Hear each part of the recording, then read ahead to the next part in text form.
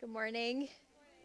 Really happy that you're here, that you've come to church today. And I agree with the faith that if you're joining us for the first time, you'll have a depth of an experience this morning and be able to be caught right up to what God's been doing. And those of you who have been with us the last couple days, as Mitch said, it's been such a joy to be with you and spend this time here.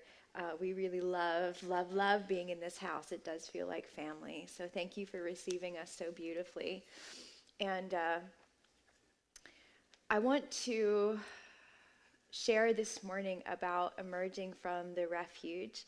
And I'm really thankful for worship and what God's been doing in this room already. So powerful, so beautiful. And I actually have a few things that I feel like I'm supposed to minister up front, just because I feel like it's up front on God's heart. And so I'm going to do that. I'm going to do that first. So Holy Spirit, I just thank you that you are here, and there's this nearness of heaven dynamic going on in the room, and we honor that. And I thank you, Lord, for what you want to release this morning in the word, but also just through presence, through ministry, through prayer. And I ask that you would help me to hit the target, God, with exactly what's on your heart.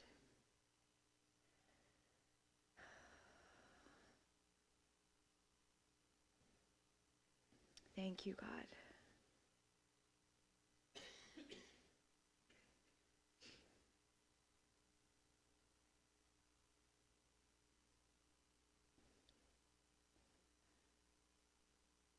You know, Pastor Ian mentioned to me just a moment ago that you're in this series of pillars, core values of this house, and that this morning happens to land on presence. Yay! And I love that, and it absolutely ties into what I want to do and what I'm sharing this morning, but I really value the presence so much. It's more important to me than what I have to say or speak this morning. And God's presence will minister to you.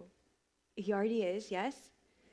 But the presence of God will directly minister to you in this time, and he will accomplish in you what only he can do.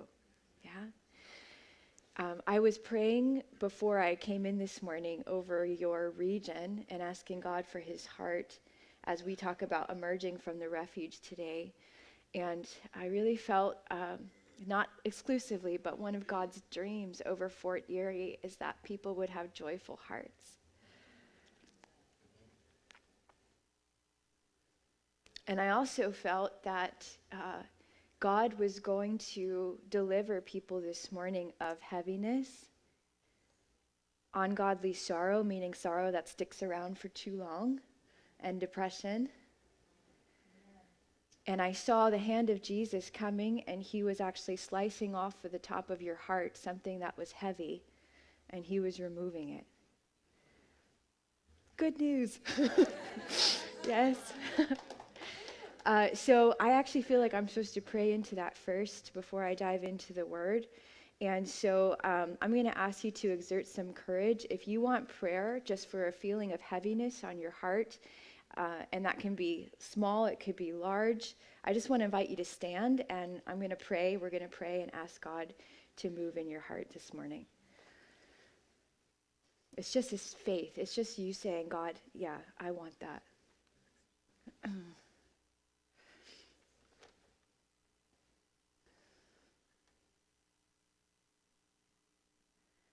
Just before I pray, thank you for standing, for being courageous. Is there anyone else that would like prayer for heaviness, depression, just a sorrow that you can't seem to shake on your heart?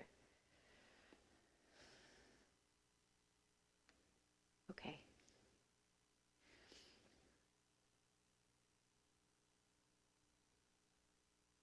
In the name of Jesus, I bless you this morning, and I welcome the Holy Spirit to come touch you now. And I welcome the hand of Jesus to remove the heaviness off of your heart in Jesus' name. And I welcome the presence and the power of God to come on you now, to break the power of depression, of heaviness, and ungodly sorrow. And in Jesus' name, I declare breakthrough and a shattering of any stronghold inside that holds you down in a place of sadness. And I declare that you are free to emerge from that place in your heart, and you have permission to feel joy again. And regardless of what the root of that is, I declare healing to it right now in the name of Jesus. And I welcome an impartation of the joy of Jesus to come fill your heart right now in Jesus' name. And I separate from you any identity you've put on yourself of being a depressed person. I break it in Jesus' name, and I declare that you are made to be joyful, and that is where you are most yourself and most at home. I cancel in Jesus' name any demonic assignment against your life to hold your heart in a place of sadness. And I declare freedom in Jesus' name. Thank you, Holy Spirit. Thank you, Holy Spirit.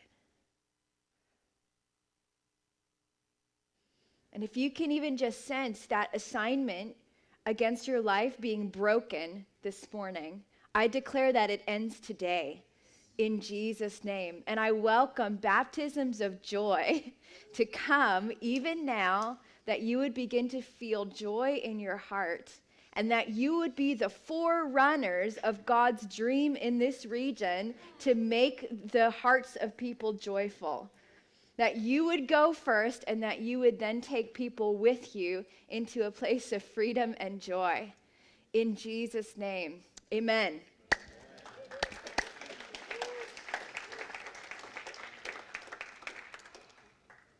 Thanks for letting me pray. There's another one. I just felt that there were people here who felt stuck in a place of being fragile. Like something took place that caused you to feel like you lost a sense of fortitude, and you can't seem to escape from just feeling fragile. Like there's some kind of identity with fragile that I just saw the Lord severing. And I want you to know that he's done that for me. That specifically I had a breakthrough in this area of feeling fragile all the time, and then God delivering me from it, and I regained a sense of fortitude. And I feel like he has that for you this morning as well. So if you would like prayer for that, just a fortitude coming into your soul, I just want to invite you to stand, and we're going to pray. Thank you, friends, for being brave. I know I'm like literally coming out of the gate, calling things out, but I just feel like this was on the front of God's heart. So in the name of Jesus, I take authority over any demonic assignment of fragile in Jesus' name, and I break it off of you in the name of Jesus. And I declare that no matter what put you in that place, it is not more powerful than Jesus to deliver you from that place. And so I welcome the presence of Jesus to come now to pull you out of a fragile place and to establish you again in a place of fortitude. And I declare that you are stronger than you know. That even that thought that you're fragile and you're stuck in a fragile place is actually a lie about you. That you've overcome so much. I even feel specifically in the last 5 to 7 years, the Lord is saying that you guys who are standing have exerted a lot of courage. The truth about you is you've overcome, and I bless you to rediscover a place of fortitude and to drop the identity of fragile in Jesus' name. Thank you, Jesus. Yes.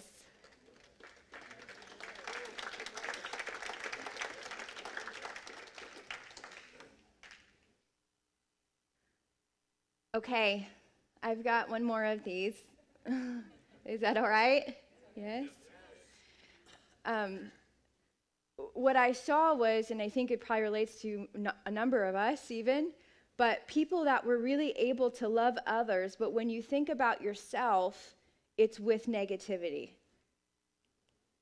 Like the ability to love yourself is something that you don't know how to do. And even though you're effectively in loving people outside of yourself, when you turn your thought to yourself, it comes with negativity. God is going to deliver you right now from that thing. And so I want to invite you just to be bold and to stand and ask God to release you from that. And I want to pray for you. Self-love.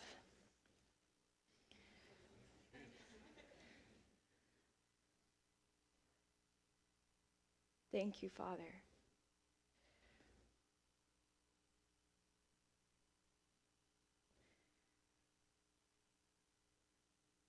Since the time that you were inside of the womb, God has been watching you with affection.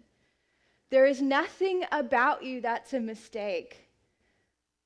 Every moment of your journey, his eyes have been towards you with love and with adoration.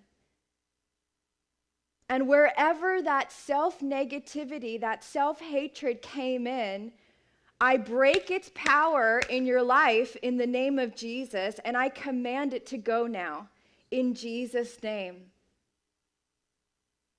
I pull up out of your soul and spirit and mind that self-negative talk that happens, and I command it to go in Jesus' name. And I welcome the Holy Spirit to touch you now with a divine empowerment to think about yourself rightly and permission to love yourself. That you would be able to actually smile when you think about yourself.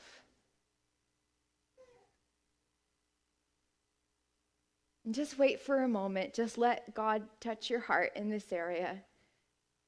And I even feel like there are a few people that are sitting, and I can see God touching your heart too. He's like, it's okay, you're not standing. You're still going to get some of this.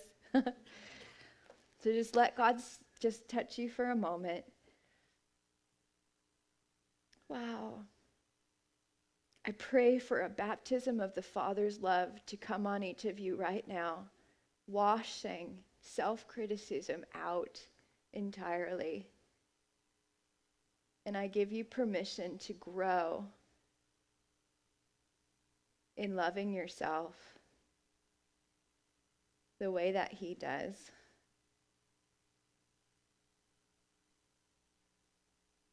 Thank you, Father. You are worth being loved.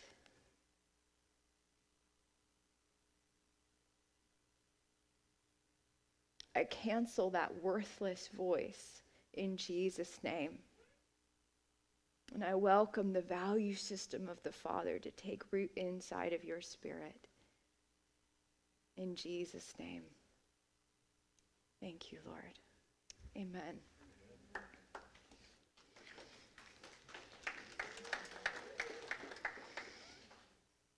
Okay. So Pastor Tina shared a little bit about the refuge, and I'd actually want to put up the picture again that we started with on the first night of the refuge. And the journey that we have had together, even inside of this concept, there is more of taking time together to go seek the Lord in the secret place, to get into that place of being able to separate ourselves to wholeheartedly pursue God. And then in that place, finding that there is deep healing available for us. There's encounter with God that is beyond what we've known before. And so this morning, if I were to tell you that there were a few people living in that house that were refusing to come out, and they were there for decades, what would you think about them?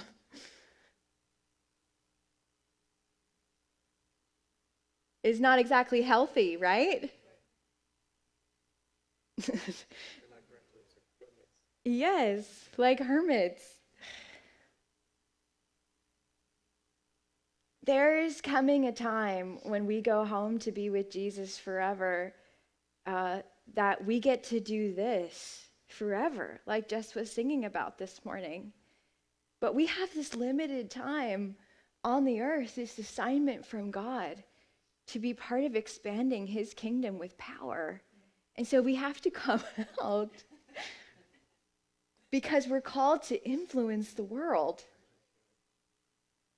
And so something happens, like when you go in, as a friend of God, he begins to say to you, hey, will you carry my heart for this, for these people, for this city, for this region, for education, for this art form, whatever it is? Will you carry my heart, and will you come out from this place to extend what you know of him into another realm? God has called you and I, friends, to influence for him. And so I want you just to think for a moment about what influence God has called you to. And maybe you have influence over a business. Maybe you have influence over a sibling.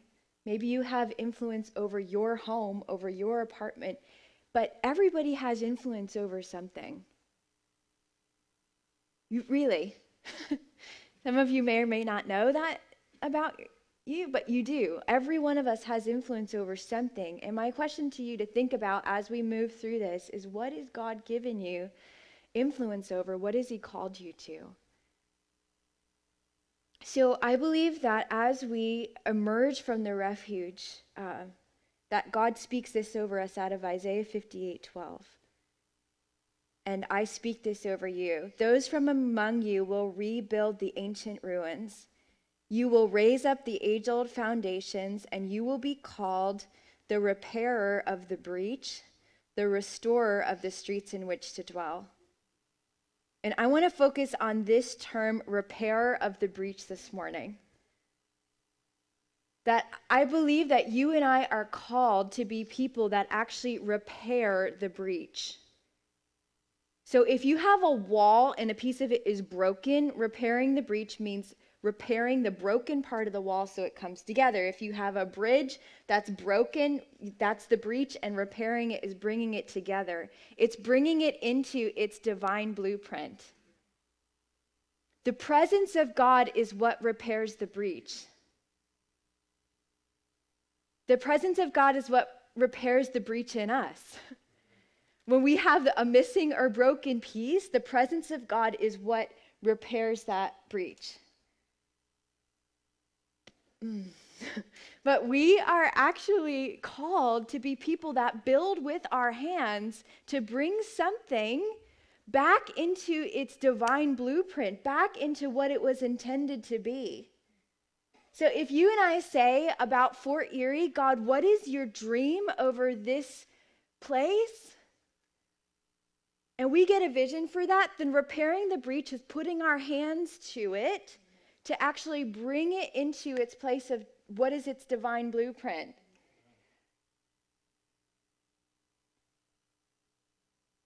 And when God has called you to repair the breach, maybe it's in your family, like I said, it could be in an art form, in a business, in a town, whatever it is that God's called you to, there are some things that you might feel as God is preparing you to repair the breach. Sometimes it can feel like you belong in two worlds and almost like you're pulled between them.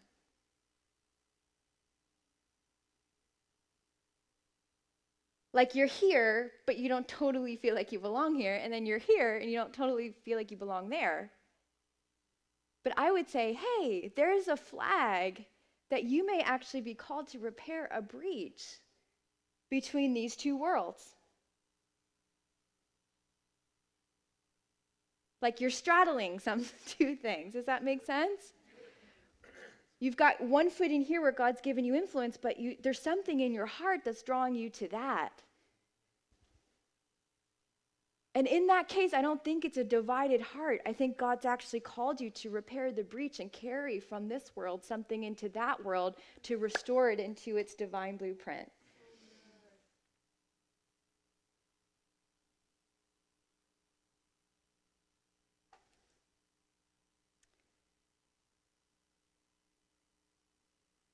Okay. So I want to give you some practical things because I believe that you're called to influence and repair the breach. Sometimes when you're called to repair the breach, you feel like You found your tribe somewhere, but you're not even released of God to always be with them, because he's calling you to another people as well, or another space as well, and to bridge that gap. Okay. Are you with me? Am I making sense? All right, so what we're doing this morning is we're intentioning in our heart to step out of the refuge with a vision to repair the breach. And for each of us, it's different, the influence that God has called us to. But the presence of God is absolutely key in all of it. So we have some examples. I have some examples for you of repairs of the breach. So David in 2 Samuel 6 actually brings the Ark of the Covenant back home to the Israelites. And there are times when repairing the breach means you are carrying the presence of God back into a space and setting it up to reside there. Some of you are called, like David, to actually repair the breach in bringing the manifest presence of God into a different space. Does anyone relate to that? Yeah? Solomon in 1 Kings 8 and 9, this is interesting, repairs the breach of actually building and dedicating the temple, which is something that was talked about before his generation. And he was repairing the breach between a promise God gave before he was on the scene that he knew about. But it was in his time that it was meant to come into being. And some of you are actually called to repair the breach for generational promises or things God's spoken about, or maybe spoken about in this church 10 years ago, that haven't come to fruition yet, and you're part of putting it on its feet now.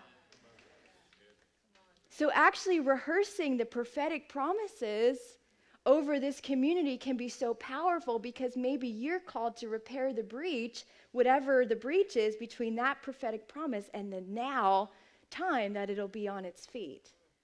Like Solomon. In 1 Kings 18, we have Elijah who actually restores fire. And it's intense. It's really interesting. I just feel like sometimes when I'm getting dull inside, I will just go meditate here in 1 Kings 18 with Elijah calling fire down from heaven. And by the time I sit with that story for long enough, like, I'm stirred up, you know? Because his boldness to pour water out all over the place and confront all these prophets of Baal on his own, and then watch the sovereign power of God come, it's just amazing. It's amazing. But there are places, friends, where there's religious activity, but fire has gone out. There are spaces where good things are happening, but honestly, the fire is not there. And think about your own sphere of influence, okay? Like, some of you are called to repair the breach of restoring the fire of God to the scene, where the sovereign power of God has a space, has a place, and is working. And as with Elijah, sometimes that involves confrontation. It's not always the case with restoring the fire, where everyone's like, will you please come restore the fire for us? Not necessarily. When our hearts become dull, we forget that that's what we want and even need. And sometimes people need a reminder about that. Restoring the fire. We have King Josiah in 2 Kings 22, who restores the word of God to the community. This, for some of you, this is the piece in your personal life. Repairing the breach for you means you falling in love with the word again. You know, we go through these seasons where we love it and we're in it, and then we're not, honestly. Like, our heart becomes dull to, and we're not investing the time in the word. It's an amazing story, Josiah. It's an amazing story of the word actually being found, like dust on it, while they're cleaning up the temple. And then Josiah has him read it to him. And when he hears it, he says, woe am I. Like, if this is true, we're going to be coming under judgment. This reminder of the word that calls the community back into a place of alignment with the truth and the word of God. So for some of you, restoring the breach, this is what it looks like. Picking up your Bible and going, God, would you cause me to fall in love with your word again?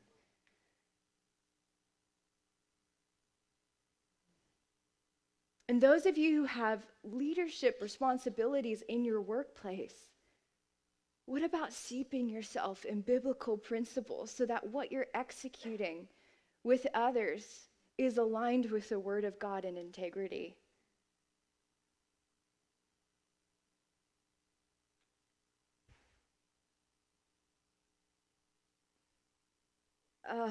Then we have our beloved Messiah, King Jesus, who steps down into our world and repairs the breach between the Father and all of humanity for all time.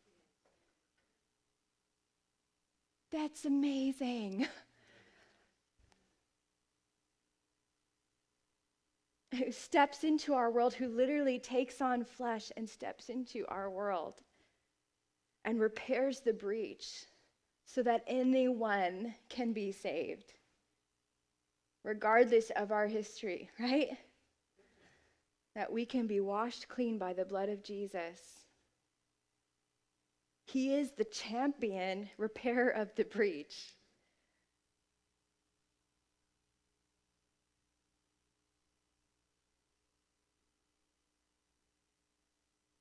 So here's a few things. When God is calling you to repair the breach, when he's calling you to be part of building his divine blueprint in a new sphere of influence, first of all, fall in love with what God has called you to influence. Fall in love with what God has called you to influence. We see Jesus weeping even over Jerusalem. When he drew near, saw the city, he wept over it. He gave himself so that the world through him could be saved. He speaks to Jerusalem, you who kill the prophets and stone those who sent to you, how often I have longed to gather your children together as a hen gathers her chicks under her wings.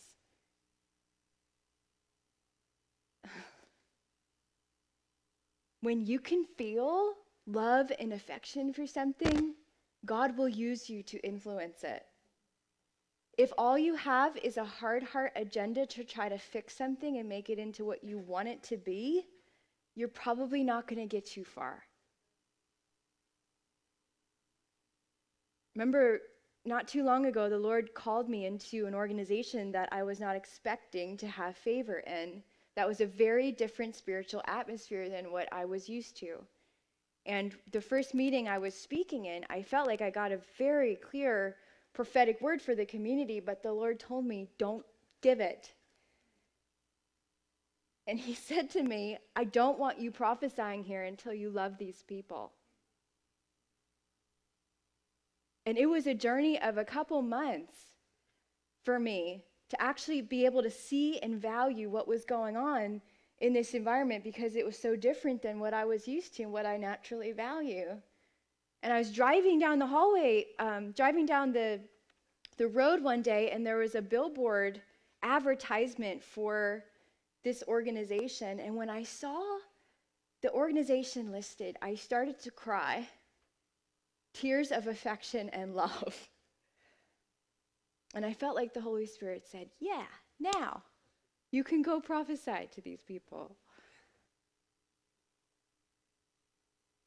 Can you love your city? Can you love the ones in your family that you're believing to come home? Fall in love with what you're called to influence. Also, treasure the work of the Holy Spirit. When you're called to repair the breach, friends, it is not all on you. God has hands and he does good work. So make room for the sovereign work of God to be involved in what you're doing and what he's called you to. Amazing things can happen.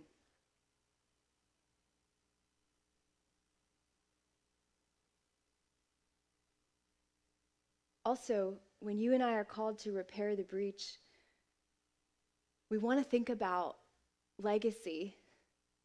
What's happened before us and what'll happen after us. We pick up the torch for a season, right? In a family line, in a business, in a vocation. We pick it up for a season, and it's in our hands. And it matters how far and fast I run with that fiery thing in my hand, yes. But it doesn't matter nearly as much if I don't effectively pick it up and then hand it off. Right? And I believe that every one of us, regardless of how we identify with our biological family and opportunity for legacy, I believe every one of us has legacy and a call from God to leave a legacy, to be part of something that's bigger than us that we hand off to others.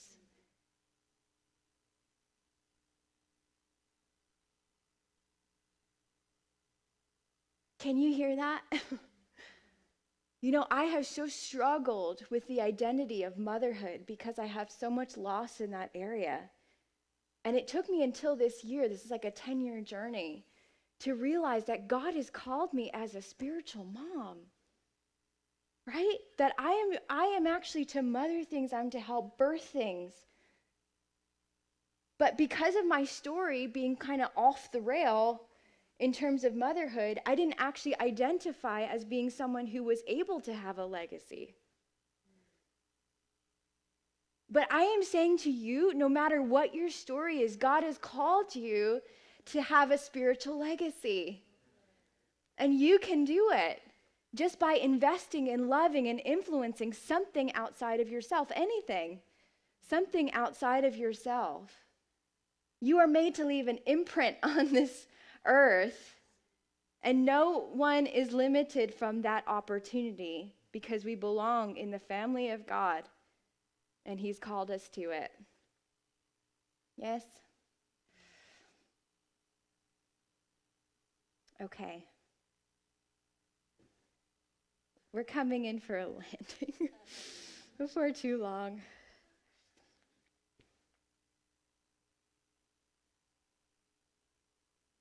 There's something when you are working to influence things outside of the church, outside of this community, about valuing the role of prayer.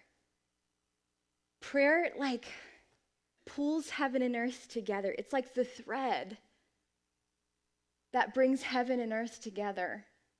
And as you invest in prayer, you will see the presence of God manifest. And more work will take place than you could ever do with just your own two hands. I love studying revival history and the role of prayer in it. There's a man named Jeremiah who started a prayer meeting in New York City, 1 hour a day from 12 to 1 over his lunch break, just consistently seeking the Lord. And this prayer meeting grew and grew, and before long, all over the city, people were shutting down their businesses over lunch to just seek the Lord and pursue him in prayer. And a revival ensued. Over 1 million people came to the Lord through that move of God because of one man's intent to be consistent in the place of prayer.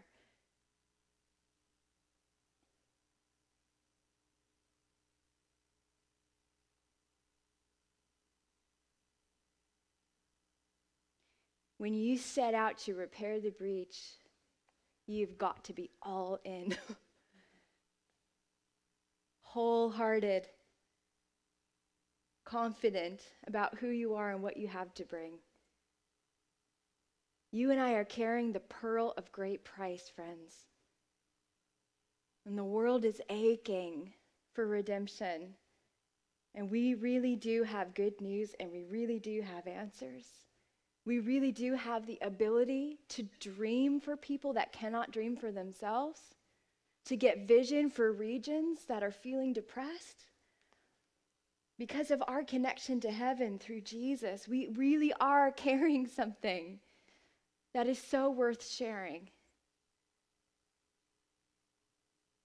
There was a young boy named Henry who lived downtown Connecticut in a really tough neighborhood, and he never knew his father. The situation at home was violent to the point where he ran away from home and was living on the streets. And a pastor came into those streets, I will say a repairer of the breach, stepped into his world and invited him to church. And he went. And in time, he gave his life to Jesus. And the people in this church so loved this boy that they extended what I would call the spirit of adoption to him. He had dropped out of school. They helped him finish, get his GED, took him in. And it turns out that this young boy was brilliant.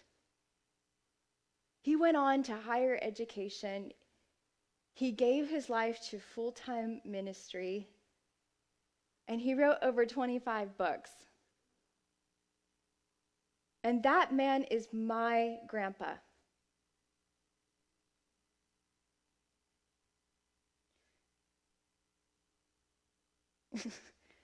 You understand, one repair of the breach stepped in and closed the gap for one little boy.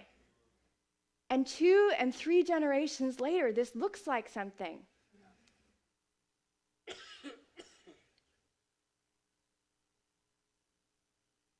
Some of you are called to one person to repair the breach in one life.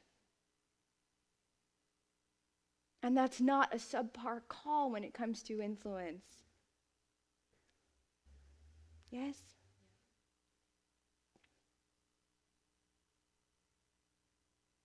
So I want to encourage and hopefully inspire you this morning to think about your sphere of influence and what it would look like for you to carry the presence of God into it, to repair the breach of the fire of God being present, to believe where perhaps someone else can't believe for themselves, and not to measure what God is calling to you against someone else's call, but to be faithful with whatever he's given you to influence, to trust that maybe even 2 generations later, thousands of people would be coming to Jesus because you invested in this one life.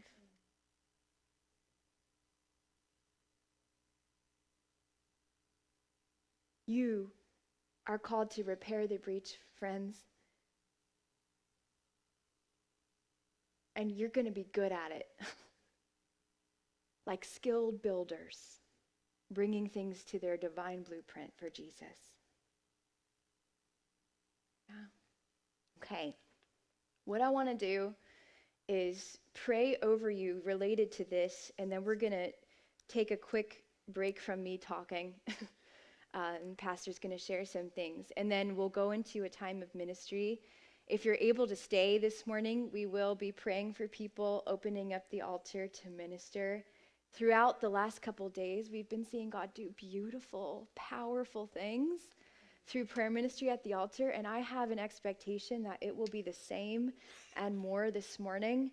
There are times on a Sunday morning where I feel like my assignment is to kind of help land the plane, but I didn't feel that at all today. I felt like it was to help it take off, you know? Like that there's a launching grace, I feel like, on the house today. And so I would anticipate just God moving in power as we do prayer ministry. But I want to pray over you just related to repair of the breach. If this is something you connect with, God is stirring something in you, There is no pressure either way, but if God is stirring something in you, he's calling you to repair the breach. Maybe you know what it's for, maybe you don't. I just want to invite you to stand. I want to pray over you, and then we'll transition to some ministry. That's exciting. You have any idea how much could happen through this many people? Just catching a vision for something? Yay! So good. Thank you, God. So God, I just thank you for what you are stirring inside of people this morning as it relates to being, I believe it's a type of revivalist, honestly, that repairs the breach, that brings something to life. And in Jesus' name, I bless you to be full of vision and full of hope for what's possible in your realm of influence. I pray, Holy Spirit, for a quickening work inside of hearts to fall in love with what you've called us to influence.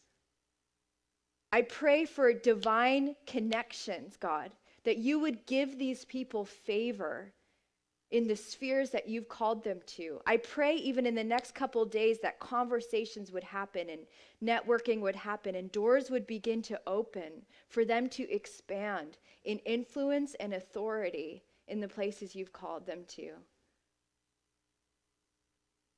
And I bless each of you and the spiritual legacy that God has called you to, the thing that he's called you to invest in your lifetime, the dream you have of what you want to see while you're on the earth. I bless those dreams in Jesus' name. And I pray for an empowerment of the Holy Spirit to come on you and a new wind at your back from this morning for you to put your hands to building for the Lord.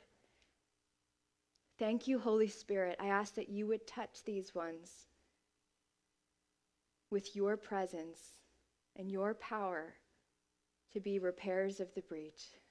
In Jesus' name, amen. Thanks so much for joining us today. We pray that your life was impacted by this service and you are able to feel the tangible love of Jesus fill whatever space you're listening from. Maybe you found this message and you've never had the opportunity to come into a personal relationship with Jesus, or you've known about him but been far from him. We want to give you the opportunity to make his love a daily reality in your life. Jesus came to this earth and died on the cross so that you could be close to him. He wanted to wipe away every disappointment and bring you into a life of purpose and meaning, one that will impact this globe for good. If you'd like to begin this journey with Jesus today, then just repeat this simple prayer after me. Dear Jesus, I'm praying this prayer because I know that I've made mistakes and been living without you. I apologize, and I trust that you will forgive me. I accept your love and grace and ask that you would be my Savior and my Lord. Help me believe in you and love you every day, and help me to show the world what you're like and how great your love is. I commit to live for you from this moment forward. In Jesus' name, amen. All of our Light City family are joining with heaven and celebrating over the commitment you have just made to make Jesus the Lord of your life. We have resources available for you to help you on this journey, and most of all, we're praying for you. Send us a note at info@golightcity.com to let us know about the decision you've made today. We have resources we would love to send you with some easy steps on where to go from here so that you can discover God in a real and meaningful way. If you have a prayer request, our team would love to connect with you and partner with you to see God transform your life. God bless you, and we look forward to hearing from you real soon.